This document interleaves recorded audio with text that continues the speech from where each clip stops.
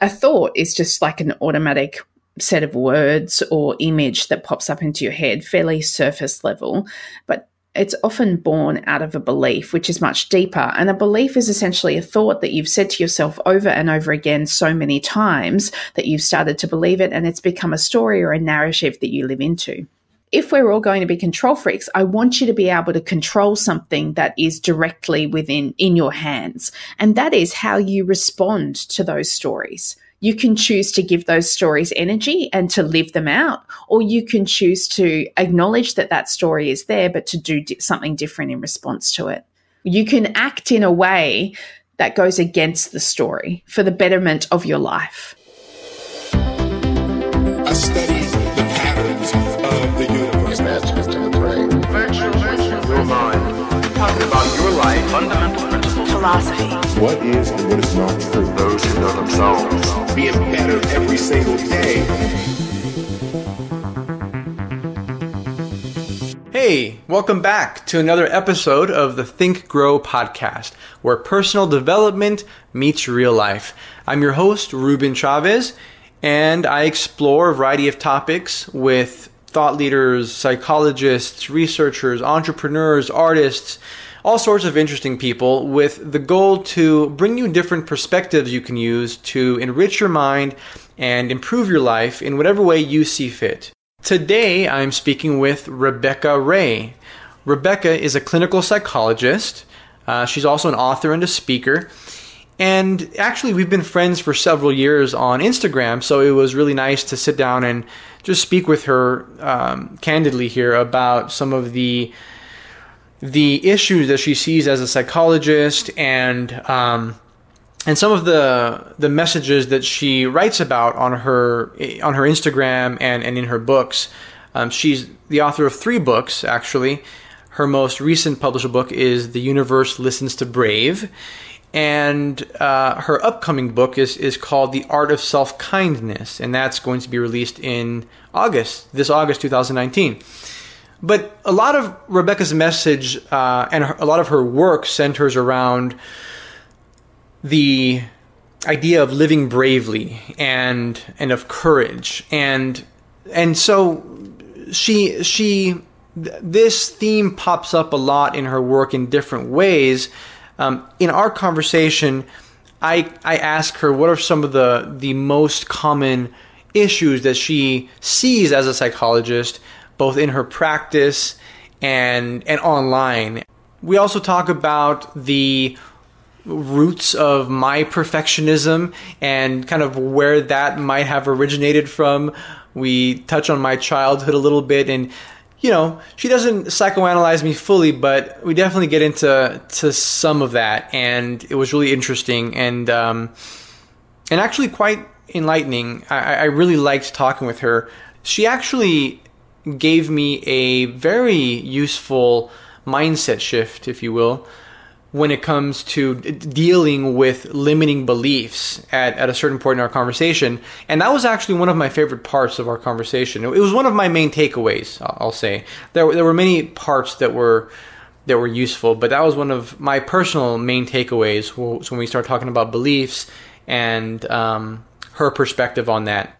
We also talk about the concept of acceptance and what that means in the context of dealing with challenges. It's not exactly what you might think, and Rebecca's take on it is, I think, very practical, and a lot of you will find it very useful. So I hope you love this conversation as much as I did.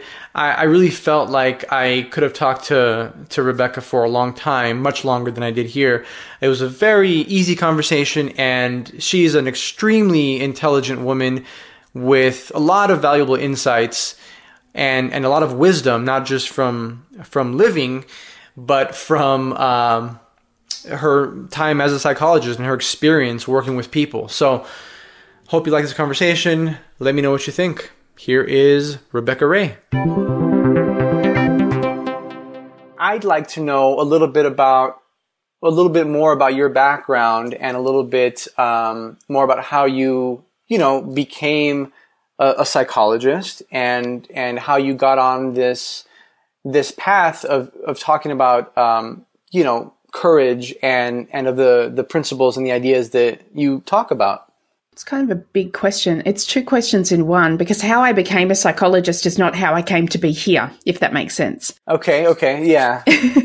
How I came to be a psychologist. Answer it however you see fit. Okay. I'll fill in the blanks. How I came to be a psychologist was one day I think we had an information night at school when I was 15, and it was kind of a careers night. And I just thought to myself, wouldn't it be amazing if you could find out all the answers of why humans do what they do? And so at 15, I decided I was going to be a psychologist. And I left school and went straight to uni and studied psychology.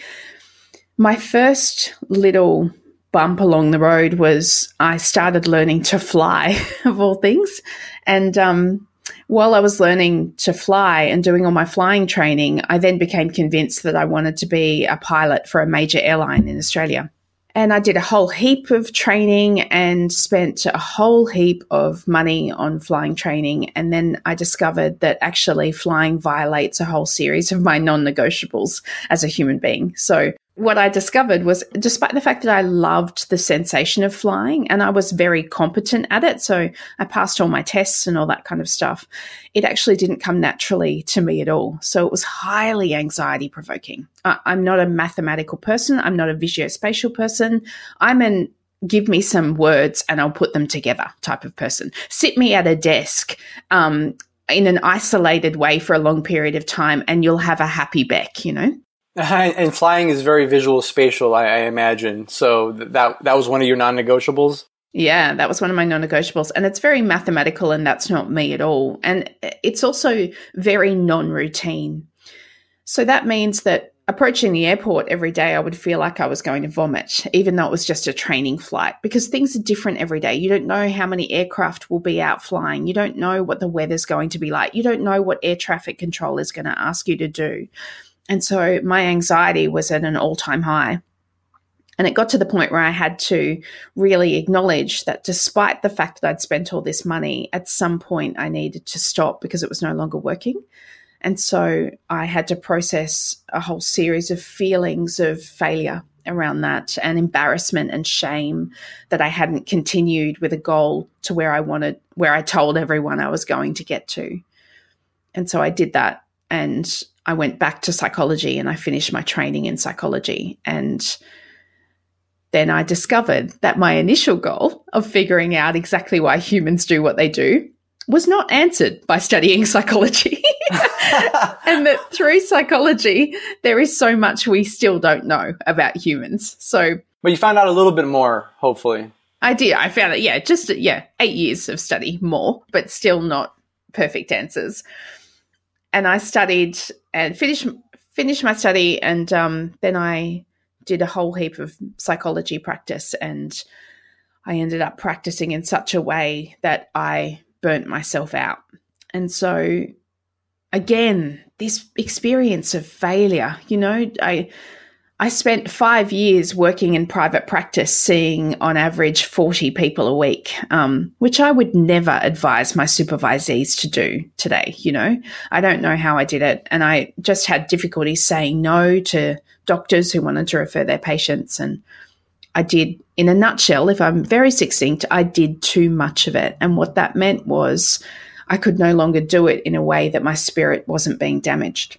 I could no longer do it in a way that I wasn't taking the negative energy from the sessions home with me. And that meant that I had nothing left. And so I finally admitted that, which was hard, Ruben. I'm not good at admitting when things aren't going well or when I'm the source of the problem. And I was the source. It was my choice to do it like that. But what that meant was I needed to stop. And stopping was a problem as well, because part of my values is to contribute to the world, to make a difference. I live for that. That's what makes me operate the way I do. It's what makes me feel like I have meaning in the world. But then I got to this point of, how do I contribute if I can no longer do private practice, if I can no longer see clients? And that's when I entered the digital world and decided that I was going to put myself out there in some kind of way that I could impact many more people than what I could do seeing people on a day-to-day basis. Yeah, it's a great way to scale your efforts as a psychologist, or anything really, is getting into the digital world. And so you've taken what you've learned as a psychologist and in your practice and applied it to different programs, and you've written a book, a couple books, I believe, and helped people in that way. How has that been going for you? And also, is it a different type of person who seeks digital courses? Like, this is my question, actually. Is it a different kind of person who seeks digital help online, let's say, then goes into a private practice and sees an actual psychologist? I don't know that it's a different type of person. I just think that it's a different modality makes this kind of work accessible. So we might be talking about maybe not a different type of person, but a person that has different resources available to them. So someone who seeks out self-help stuff online might do so just because that's where we all are most of the time, and therefore that's what's in their face and that's what becomes natural to them, kind of like their home environment. But they might also not have the money to go to a doctor to get a referral to see a psychologist. It's a very expensive process to undertake therapy face-to-face. And one of the things I wanted to do with putting my work out into the world was also not do it in such a way that I was talking in clinical language that shamed people. So the way I put my work out into the world is by using my own language, my own spin on how we all suffer, to make people feel accepted and seen. So it's not necessarily that I'm doing, here's 10 signs that might make you, I guess, increase your awareness of the fact that you're suffering from depression. You'll never see that from me. But what you will see is, hey, we all suffer, because suffering is a part of the human condition. And these are the things that I know about how we can face that suffering without getting paralyzed. And if you do get paralyzed, then these are the things we can do in response to that. So I don't necessarily think it's a different person. I think the person is probably always interested in their own personal growth and being able to live deeply and richly as a human being. I think it's a resource issue. Yeah, I would agree with you that the way you present the ideas, it is very non-technical, and I appreciate that, and I think your audience does too, obviously. But there's a poetic aspect to your writing, I would say. You write very beautifully and in a very what kind of poetic way. What's one of the issues that you see pop up most often in the people that you're interacting with online, or the people that are kind of attracted to your message? It's two things, Ruben. It's not one. So the first is self-worth and this sense of feeling not enough. And an overarching sense of feeling unworthy. And the second is fear.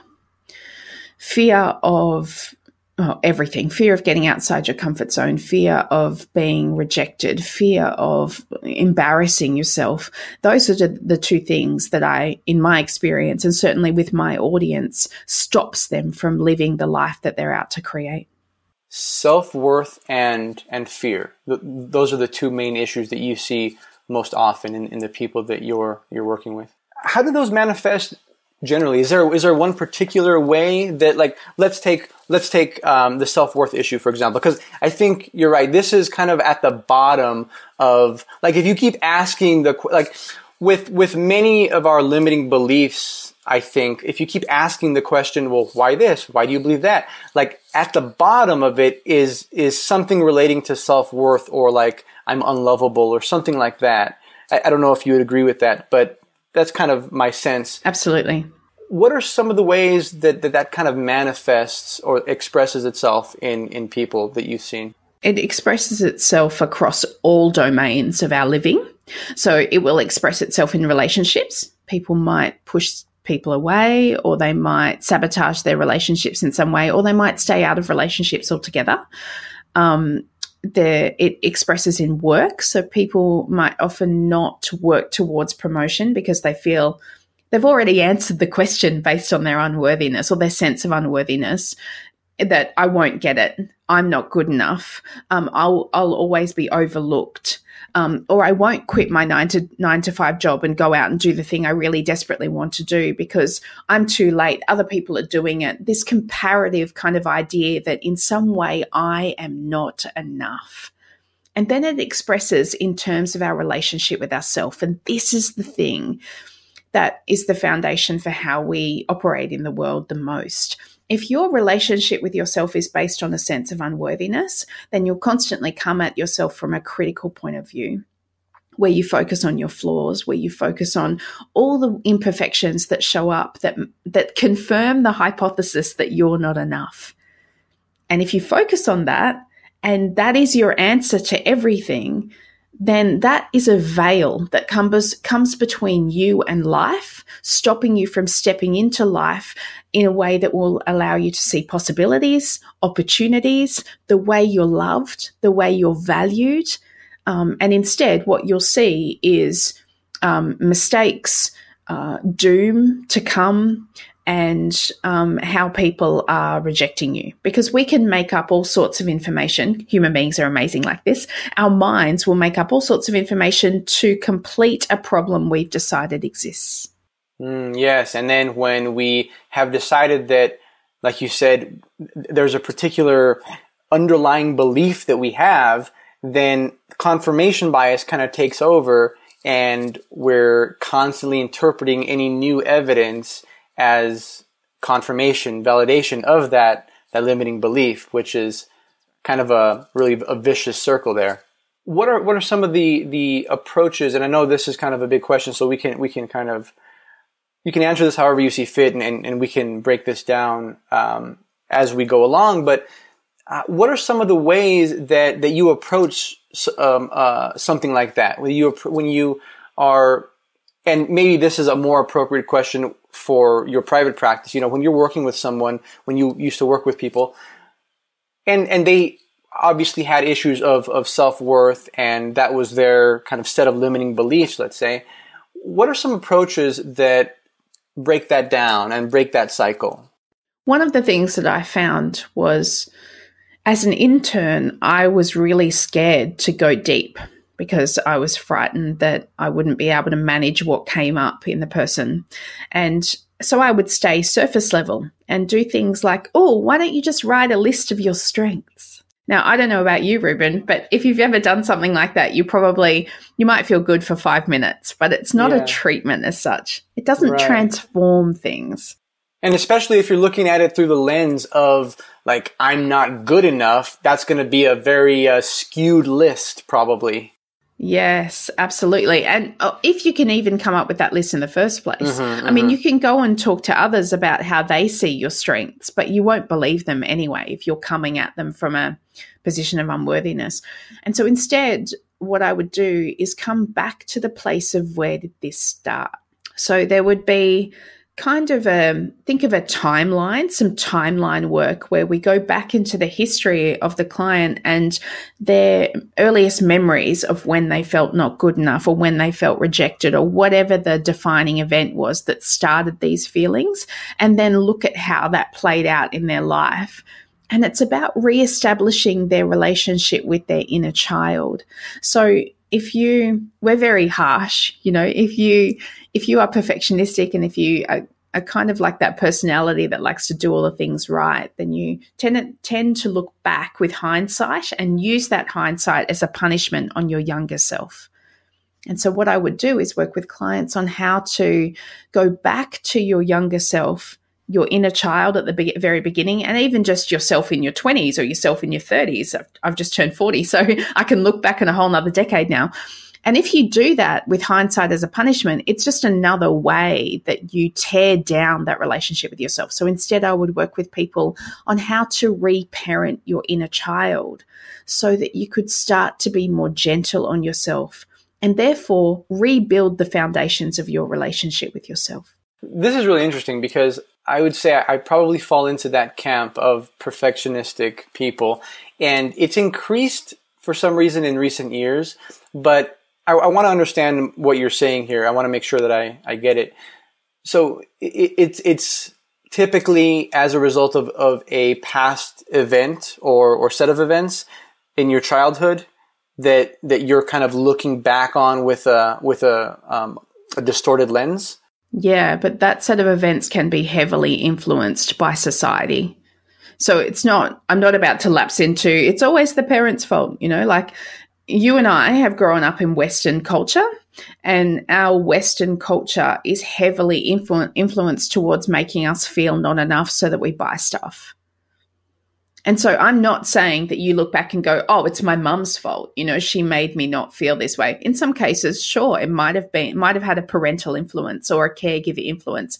But we also need to look at the society we're growing up in, where very soon in the piece, we start to feel compared against our peers. That happens at school in our education system. And then we start to be compared against what messages we see in the media. And very early on, we start to learn that we will never measure up unless we're Kim Kardashian. And if we're not, then we have a whole series of things that we need to do in order to try to reach that standard. So it's not always an experience. It can be messages that we've absorbed. But yes, going back to that inner child and looking at her fears and what she wasn't kept safe from. That's interesting. I'm just kind of trying to think about my experience, and I've talked about this with my wife a little bit about what led to my perfectionistic tendencies.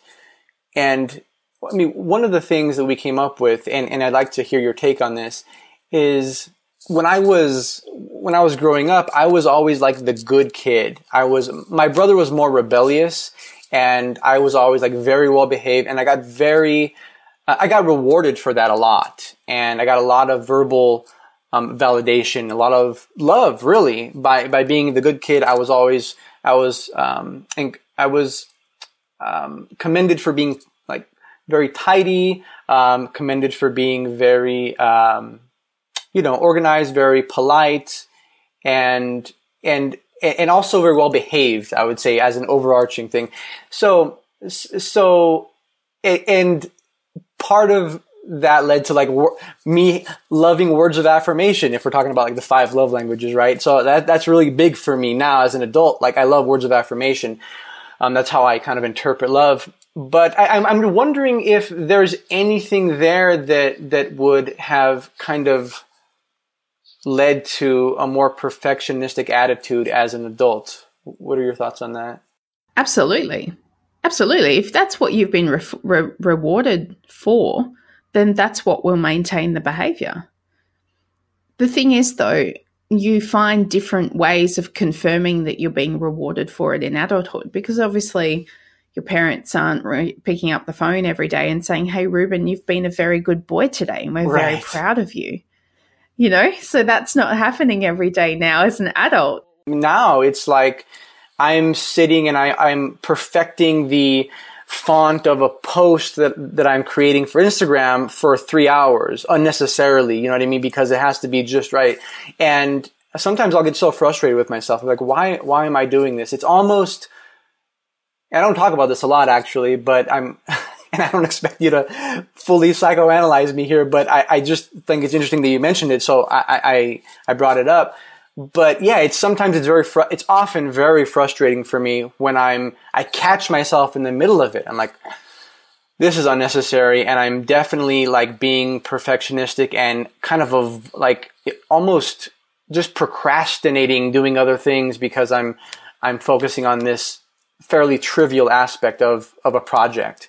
Yeah, you're right. It doesn't show up as my parents confirming. It's more me just like being perfectionistic now and wanting to get validation from strangers even on the internet, things like that. That's right. And so the reward is not your parents saying, Ruben, you've been a good boy. The reward is the number of likes that you get from that post, and then and the number of comments and the type of engagement.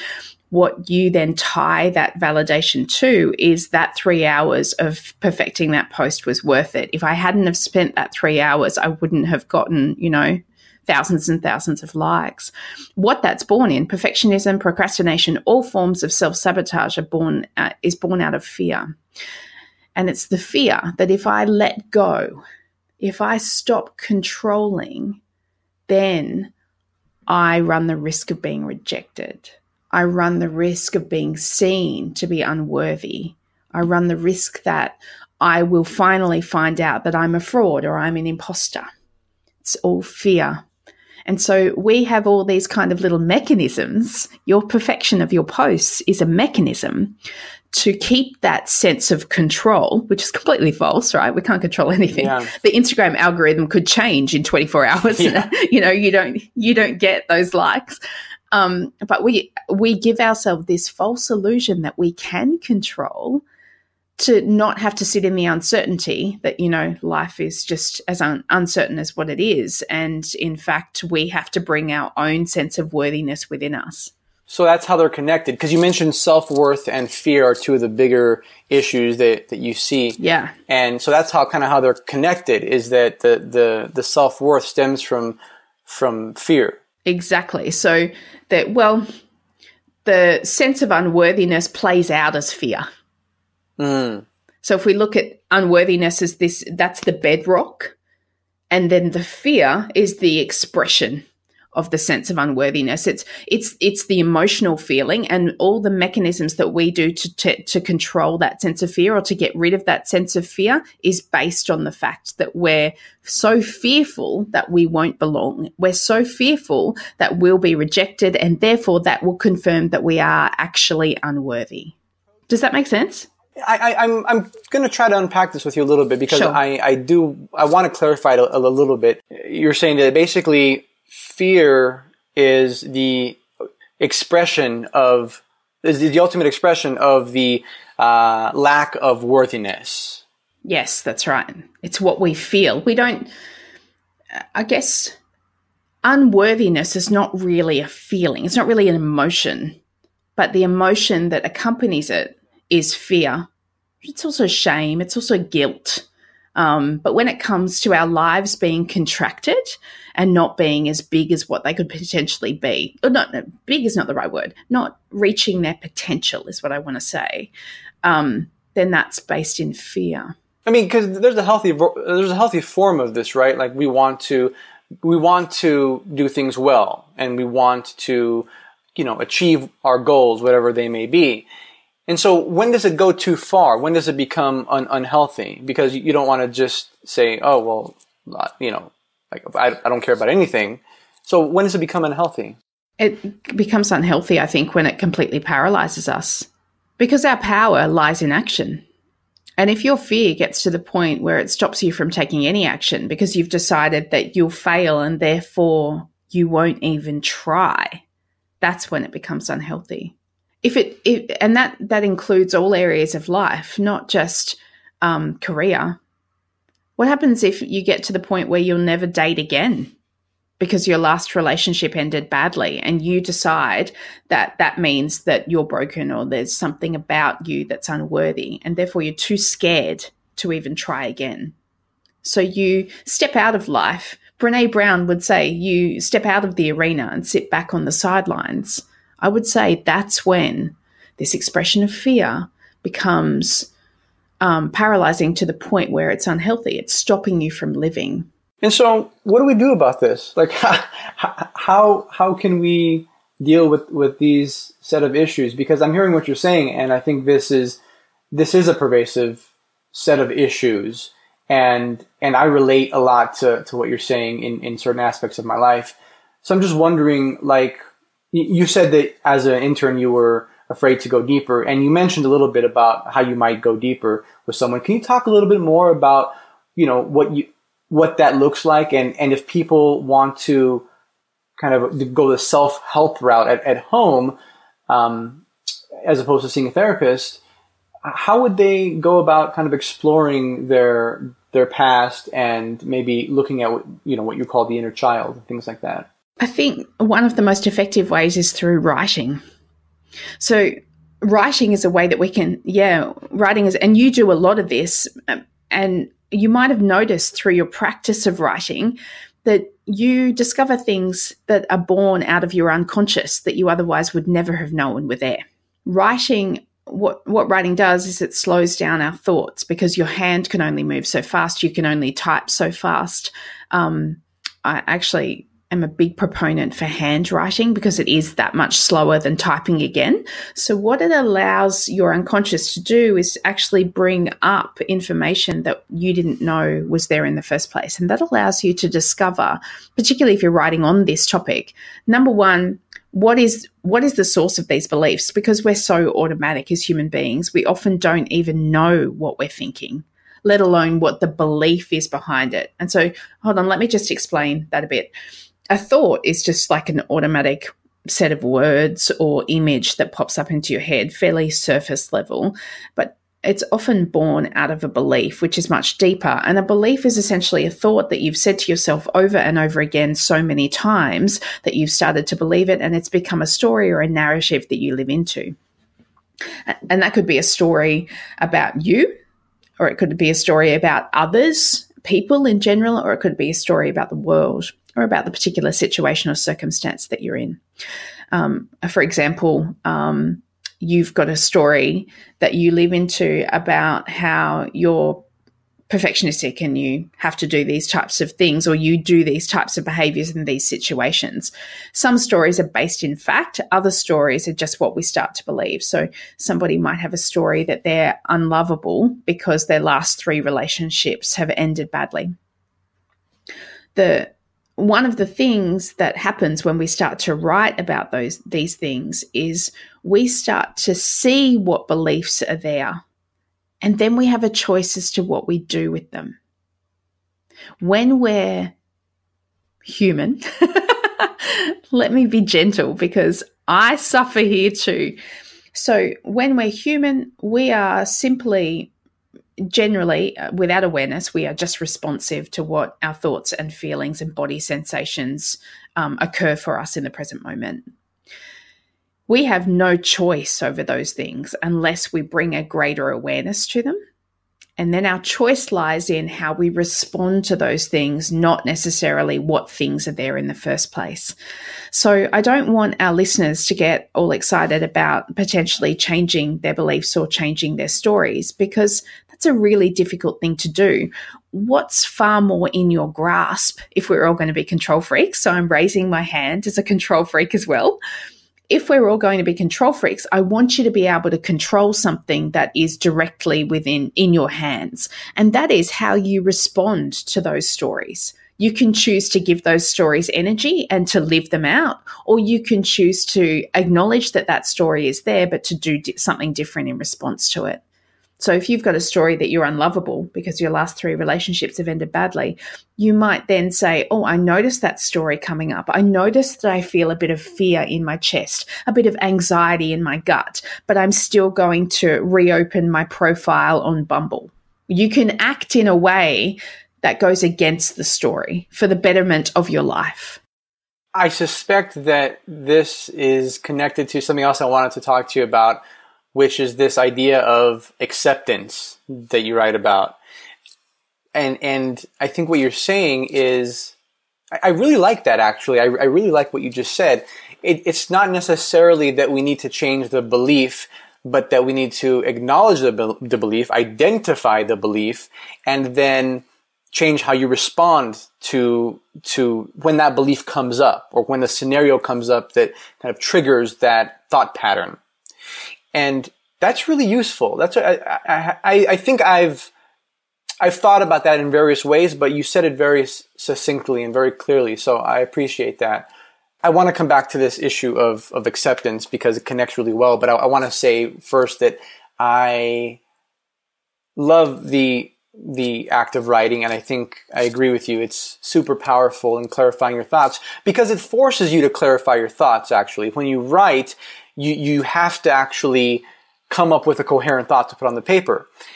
I mean, there's another version of that, which is just like morning pages and just you kind of throw up all over the page, and that's cool too. I think that's really useful. But for me, and it's something that I don't practice enough actually, and I think it would benefit me. But something that has benefited me a lot is when something's bothering me, and I've written about this on my blog and on my Instagram, but when something's bothering me or when I feel a negative emotion, it's really useful for me to write out exactly what it is that's bothering me. Like just put like bullet points on paper. Like, oh, this is bothering me because of this. Like this person said that, or I'm not at the place I want to be here, or whatever it is. Like however petty it sounds and however silly it is, I just write it down and I like in bullet point format.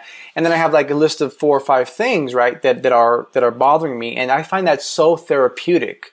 And often I find that the problems are very silly and they're smaller than I thought they were. And B, that they're actually pretty manageable, like that they're actually solvable problems. And those are things that are not obvious if you don't write them down, because if you hold everything in your head, it's almost like it becomes bigger than it actually is. And you can turn it into this monster. Whereas if you contain it on paper, then it's something that you can actually tackle. Yeah, exactly. Yeah, I appreciate you talking about that. What writing also does is it takes the emotion out of it. So what you're speaking to is the logic and the rationality that comes back into just words on a page. So when we write, particularly if you're right-handed, it activates the left prefrontal cortex in the brain. And that the left side of our brain is responsible for all the smart stuff that our brains do. It's responsible for logic, planning, rationality, decision-making, and it's also the filter in our brain, So it's the part of our brain that draws our behavior in so that it's socially acceptable. And when we write, that part of the brain lights up. So it's the part of the brain that goes, well, the problem is just that this is not working in this part of my life. And like you say, it becomes this big monster in our heads. And then when we write it down, it becomes smaller than us. And I think sometimes when we let our minds run away, I don't know whether you're like this. I certainly am, as an overanalyzer from way back.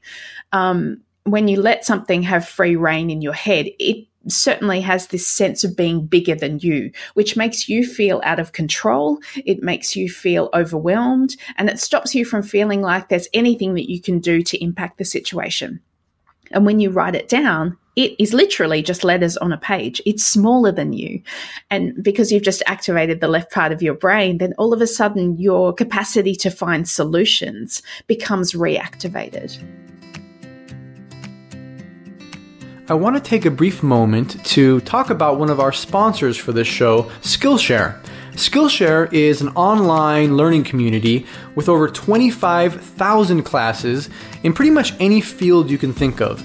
Writing, photography, cooking, even social media marketing, just to name a few. One of the many reasons that I love and promote Skillshare is because their core values of learning and growing are very much in alignment with my own, and I'm sure if you're listening to this, with yours too. I'll tell you about one of my favorite classes that I've ever taken with Skillshare. It was a productivity masterclass, and it was all about creating systems in your life and business. And it was taught by this pretty well-known YouTuber, and it completely changed how Vanessa and I run our business. It helped give us our time back by helping us to create systems that streamlined and organized our content creation and our editorial calendar for Think, Grow, Prosper. Massively, massively helpful. And here's the cool news. Right now, Skillshare is offering listeners of the Think, Grow podcast 2 months free, so you can try it out for yourself. Go to Skillshare.com/thinkgrow. You'll get unlimited access to 25,000 classes for a full 2 months at no cost. So it's basically a risk-free situation here. The specific URL that you want to visit for this offer is Skillshare.com/thinkgrow. Check it out. Join the millions of other students who are learning and growing with Skillshare. I've used it for a while. I love it. I think you will too. Again, that URL is skillshare.com/thinkgrow. And now, back to the show. I don't know where I heard this phrase, but I have it in the back of my mind.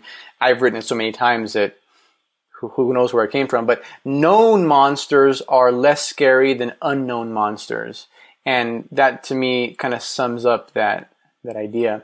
Yeah, that's a really interesting idea, that the kind of integration of the left and the right hemispheres that you're talking about. I just learned that recently, that like the science behind why journaling works. I was reading this book by, actually his name's Dr. Dan Siegel, who I had on my podcast recently, and it's called The Whole Brain Child, and it was about parenting, right? And it's about kind of how to. It's essentially a manual for helping your child be more emotionally intelligent. And one of the things is that when a traumatic experience happens with your child, or when they experience something traumatic, you don't want to ignore that. You don't want to not talk about it, because then they don't process it properly. And so you talk with them about that. You say, hey, how did you feel when that happened?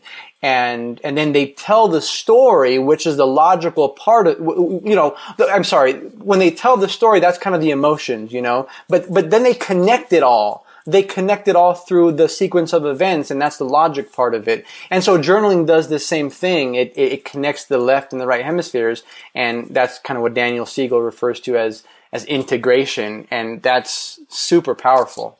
Absolutely. And that's what therapy does as well, Ruben. Or even just talking. Like right now, as you reflect back to me, Beck, I want you to say this idea differently, or am I getting this right? Am I hearing what you say? You are integrating my thoughts. So as we speak, because this is the other thing that you can do, if you're not a fan of writing, and not many people,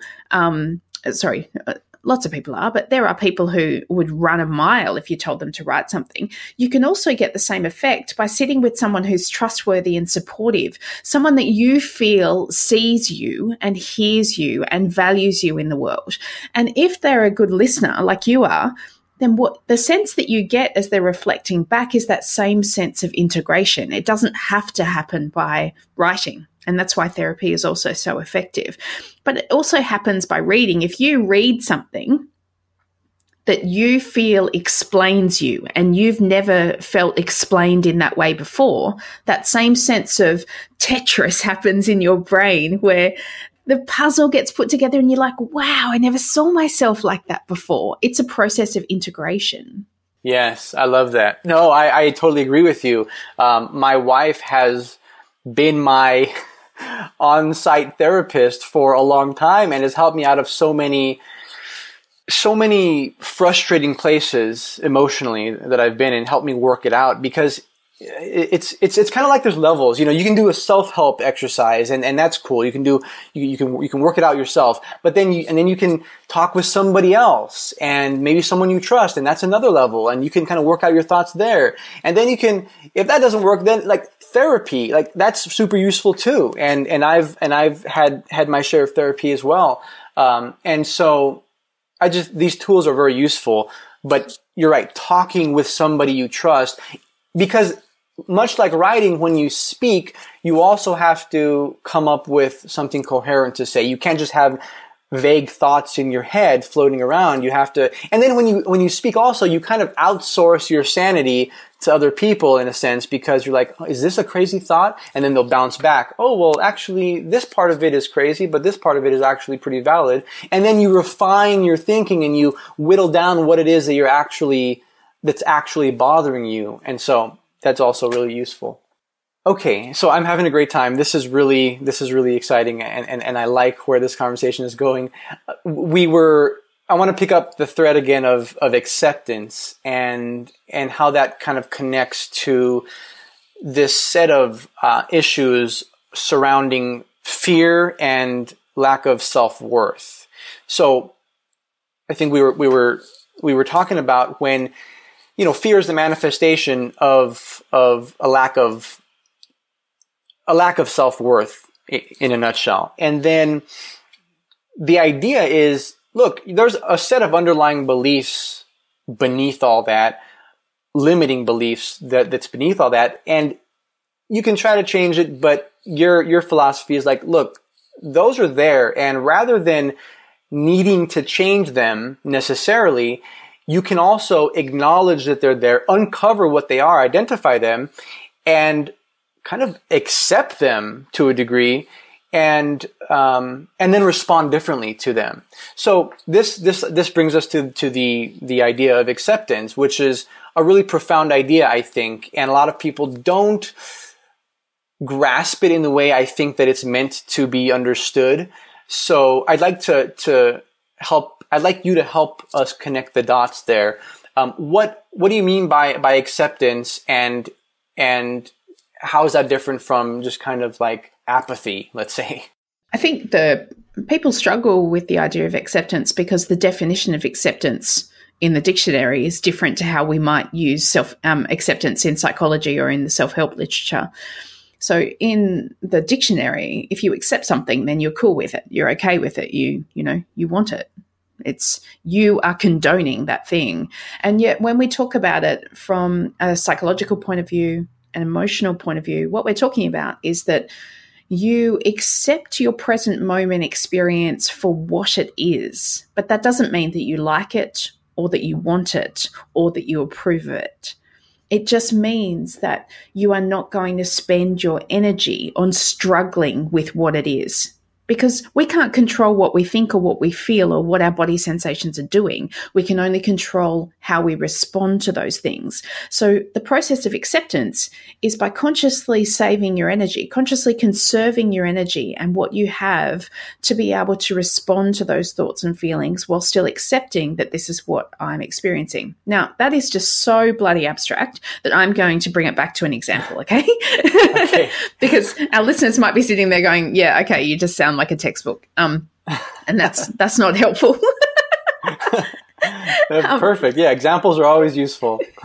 It's funny because I have so much trouble coming up with examples, Beck. Like, just as a side note, like when I'm writing or even when I'm speaking, I can say something like you just said, like kind of abstractly, and it makes sense for me, but I have so much trouble coming up with examples, like actual real life examples, which is so crazy, but I'm glad you don't. So please proceed with your example. Oh, no, I do. I do. I'm the same. And I think you and I might be similar in that we go for the cerebral type of explanation, but come back to struggle to make it, translate that into language that the layperson can understand. And perhaps that's because of what we read, or perhaps it's just because we are still making sense of our own experience. And so when I come up with examples, often they're self-based because that's what I have immediate access to.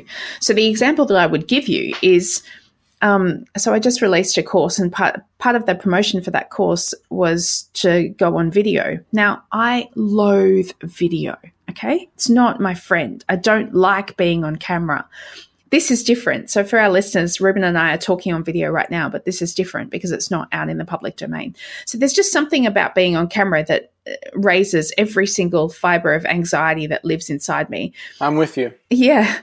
But I believed so much in this course that I wanted to put it out to my audience, and I wanted to connect with them. So people connect by seeing faces.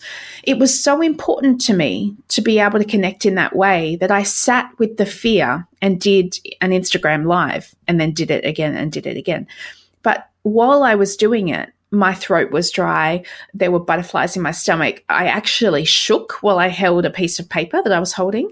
And you can see, if you play back that live, I don't know, it's disappeared now, but when I played it back, you could see the fear in my eyes. Acceptance is, I'm going to do what's consistent with my values as a human being and accept what shows up in the process because it's important to my heart.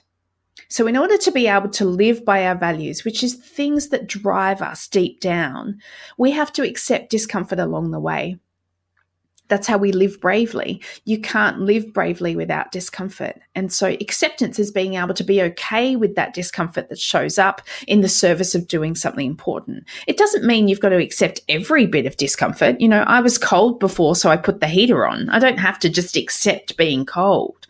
But in order to be able to do something important, like putting something out into the world in a method that I don't like, then I have to accept what would show up in the process of doing that for the greater good. Sorry, can I just clarify that? That's my greater good. I'm not saying that what I was putting out into the world is world changing. I'm just saying for my greater good, for the potential I wanted to live into, I had to accept that discomfort. Yeah, no, it's something that Eckhart Tolle talks about this, and he says when you encounter a situation that you don't like, you can change it if you can change it. If not, then accept it or leave.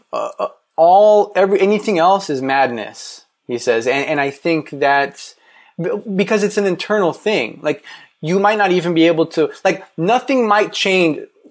It's possible that nothing changes about your situation, but if you can accept it and then proceed like that, like, then you've changed internally, and that does change the way you respond to things. Because, so from the outside, it may not look any different, right? It may not look any different to anybody, but if you internally go, okay, well, this is what it is, and now here's how I respond to it, that's much more empowering than resisting what is, right? Than constantly resisting what it is that's actually happening, because from that vantage point, you really are disempowered, right? Because and you're also not thinking as well or as clearly as you could be, because you're resisting. This shouldn't be happening. This shouldn't be happening. And so I think that's kind of how I process what you said. That's exactly it. What you're talking about is the fourth option, which is struggling and investing all your energy in that struggle. And if that's where your energy goes, then what you're doing is you're creating more struggle. It's like a tug of war. The harder you pull, the more tension you get. If you drop the rope, then the other person might still be there waving the rope in your face. You might still be jumping up and down trying to invite you into the game. But your choice to drop the rope means that you may not like the circumstances, but there is no struggle with those circumstances, emotions, feelings, thoughts, whatever they are. It's your choice is to conserve your energy to how you respond to those things. And then, like you said, I loved what you said just before. You're essentially saying when we do these things time and time again, what we essentially do is widen comfort zone. We widen what life becomes for us. So in a way, those beliefs do start to change because we disconfirm them so much. So I've just disconfirmed the fact that I can't do Instagram Live, because right. I did it a lot during that period. So that belief is no longer there. I can do it. I don't like it, and I probably never will like it, but I can do it. So that belief is no longer there. And that's how our lives get bigger and braver. Yeah, because you basically, with any belief, you have it because you've collected a certain amount of evidence for that belief. So you have these legs that are holding up this table, right? And so when you do the opposite, or when you act in a way that is more intentional and in a way that you might not otherwise act, and you disconfirm that belief, now you're building new legs for that table because you're gathering more evidence for the new belief, right? For the belief that you can do Instagram Live or that you can be lovable or whatever. And so that's a really important point. It's like you really have to take note of the new evidence that disconfirms your old belief. You know what I mean? Yes, but the way we act is with an attitude of acceptance. So we're not denying our feelings while we take that action. And the reason I point this out is because there's this technique in psychology called acting as if. And I just don't believe in it. It drives me insane when people go, oh, just act as if you're not scared. That's a complete denial of your emotional experience. So what we're talking about when we're talking about acceptance is there's a full and conscious and mindful acknowledgement of this is uncomfortable and I honor myself in that. But I choose to take this action anyway because it's consistent with my values. So far, my key takeaway here, I really like the way you talk about that. It is very intentional, and it's not denying anything. It's not denying your experience or your feelings even. it's actually the opposite. It's actually embracing them. It's acknowledging them even more fully, right? So I think when you resist something, you're actually not acknowledging the wholeness of the experience to a degree. So acceptance is really not a denial. It's more of an embracing of the situation so that you can act more intentionally and move forward in a way that empowers you rather than disempowers you.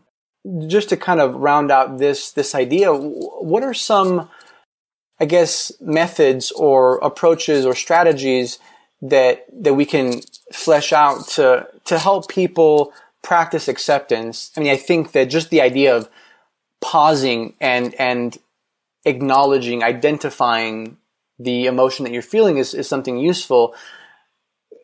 What else, is in there that's useful?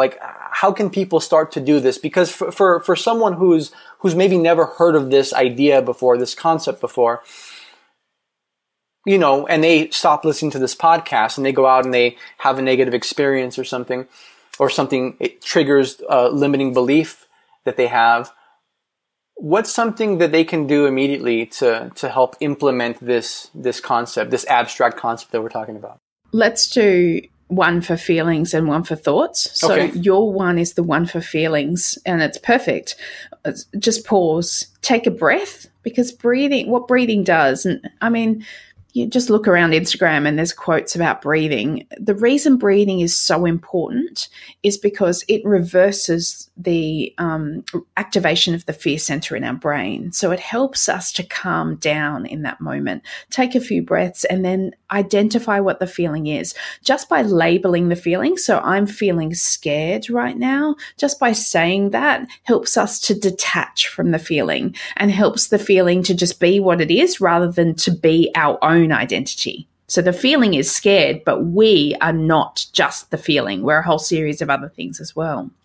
The second thing would be when it comes to thinking, my favorite strategy, and I think we might be similar in this, in that I get 1,000 thoughts at once. It's very rare that I just have one negative thought. I will have a snowball of negative thoughts. So it's really difficult for me to pinpoint one. And so instead what I do is I just stop and call my mind for what it is. And I say, thanks, mind.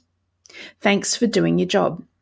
Stop, pause, take a breath, and then acknowledge your mind for doing its job. And what its job is to keep you safe. It's helping you to survive in the world, and it does that by identifying threat, whether that threat is real or imaginary. And so what I do is just stop and go, thanks, mind. Thanks for doing your job. But I'm not going to spend my energy on that right now. That's really good. You're right. We are similar because I often have trouble identifying a thought. And I mean, I feel like emotions are the manifestation of a thought you're thinking, and then maybe you haven't identified. But actually I have a similar thing with emotions, and I don't know if you can shed any light on this, but I think that I agree with you. The labeling of the feeling or of the emotion, I don't know if there's a distinction there, but the labeling of the feeling is super useful. And when I have been able to pinpoint the precise emotion that I'm feeling, or the precise feeling that I have,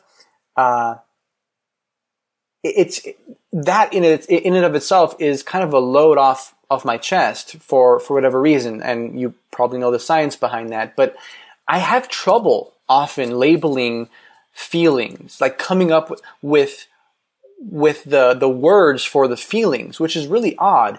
Cause my wife, by the way, my wife is like kind of the opposite in me, the counterpart in me. She's utterly non-perfectionistic. She's like, I have dubbed her style of like cooking and doing things hap style, because it's short for haphazard. And it's like a funny thing that we have. And so, but I love it. I admire it so much because the truth is she produces results that are often better than me, in a lot of ways, because she's not overthinking it. But anyway, she's very good at labeling her emotions and labeling her feelings. I need like a lot of, like, if she's asked me like, hey, if she asks me like, hey, what are you feeling about this situation? I often am like, I don't like it, or it's not good. I'm frustrated. And that's as far as I can get, like, initially. And she'll have to like really probe me. And so I don't know, I have trouble coming up with the words to label feelings. What's that about? There's a name for it, and that's alexithymia. I came across that the other day. That's so funny. And I was like, I screenshotted that because I wanted to show, I showed Vanessa, my wife, and she was like, oh, no, you don't have that. Because because I'm also a little bit of a I can be a hypochondriac if I let myself go too far. But that's so funny you mentioned. I didn't know if that was like a made up thing on Instagram. Anyway, sorry for interrupting you. That's so funny. I just screenshotted that the other day. Yeah, no, it is real. But I think for me, the first thing that comes up in terms of what's that about is I just don't think that men, maybe it will be different for our babies' generations because we both have sons. But I think it's very different for men and the way they've been raised for our generation and for the generations that came before us, in that you weren't socialized to use the words of emotions. You were socialized to use the words of action. And those things are like chin up, big boys don't cry, that kind of thing. And so it's not necessarily in your natural lexicon to be able to draw on the words of emotions. It doesn't mean that you don't know them, because you read a lot. And so you would definitely know what the words are and what they mean. It just means that they don't come up for you in the moment. When your right brain is taking over and you don't have access to that logical, analytical left brain that keeps all the ways that you process and make sense of things, when you're just in your right brain, that language is not there. And so your wife is probably asking you how you feel when you're feeling. And when you're feeling is not when you have the language for it. So when we do therapy, one of the hardest things that we work with clients on is being able to bring to mind what those feelings are and label them when they're feeling them, because that's not what our brain wants to do. Our brain instead wants to react to the feeling, which is generally to do whatever the feeling is driving us to do: recoil, hide, run, stay still, hibernate, whatever it is. Does that make sense? Yeah, that makes a lot of sense. And I could see how that's a big aim of therapy because it's not always easy. And I guess you're right. I mean, I probably don't have the immediate access to the words as my wife does, partly because of the kind of cultural factors that contribute to that. So it's all very, very interesting, and it's something that I think I need to work on. Like if someone does have, what is it, alexithymia? Is that what you said? That's right. So I imagine that's obviously more clinical, a more clinical condition than potentially what I'm experiencing. But what, just out of curiosity, do you know the treatment for that or the approach for that? Is that something that can be overcome? I don't know whether there's a formal treatment for it. I've always just worked with, and it's often mainly men. So I used to do a lot of work with military veterans and police, and they would really struggle being able to identify their feelings and use language around it. And so what I would do is literally give them a list of feelings and give them the definitions for those feelings and give them examples for what those feelings felt like. And so what you're essentially doing is re-educating their brains that this is what they're experiencing and this is the language for it. That's a really good idea, having just a list of feelings and kind of pointing. That's a really good idea. In fact, Vanessa said that a while back. She's like, oh, you should, because in one of my it's so funny. It sounds funny, but I think it's actually a useful thing. In, Emotional Intelligence 2.0, they have a whole graph of like lists of emotions. And that's a really useful idea. I think I'm going to try that next time. I'm going to have to carry around with my little list of feelings. Like, what are you feeling? I don't know. Let me consult. Make a little wallet card that you can just pull out. Yeah, I like that a lot.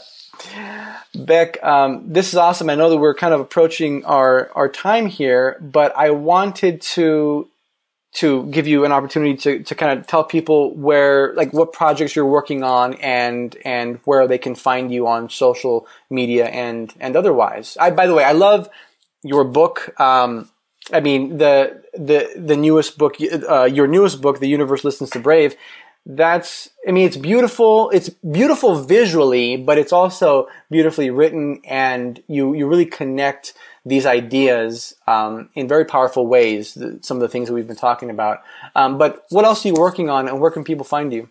Thank you.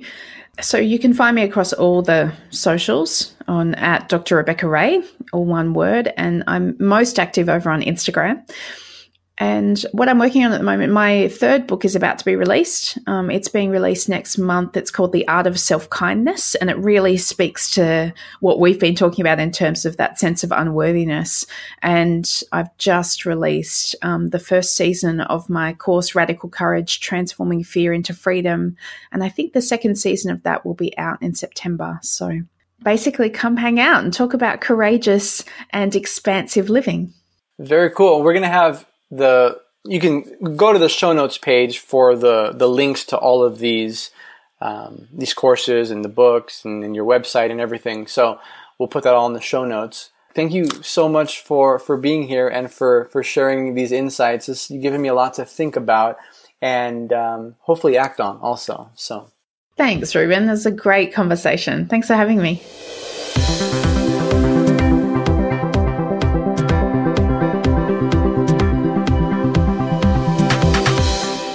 Hey, thanks for listening. You can find the show notes for this episode and all other episodes on my website at thinkgrowprosper.com/podcast. That's where I put all the links and resources mentioned in each episode. It's also where I put the outlines of topics covered, which is a really good way to refer back to episodes in the future. Lastly, if you enjoyed this episode, I'd love to hear about it. Feel free to leave a review on iTunes with your biggest takeaway. I make it a point to read all the reviews.